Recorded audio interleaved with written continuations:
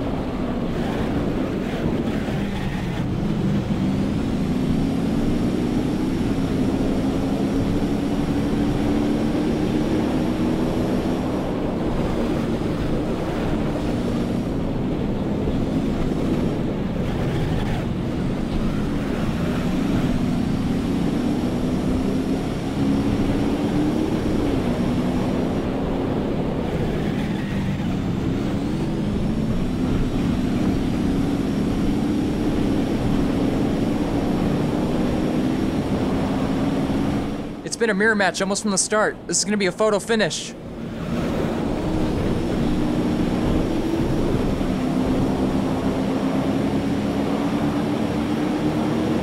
And the Pessima takes it by just 0.007.